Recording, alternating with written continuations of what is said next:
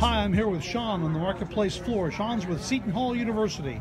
Sean, what's going on with you guys? So I'm in charge of our alumni relations department. I've been working for Seton Hall for just about a year now. January 2017 was when I started, and I started with a brand new role. I started with, I'm assistant director of benefits and services, so our travel program is right there with our services for our alumni. And I came here because I need to learn a lot. It's a brand new industry. We're really trying to bring it back. Let our alumni know that, hey, you can book with your alma mater, you know, and you can hang out with them on these trips.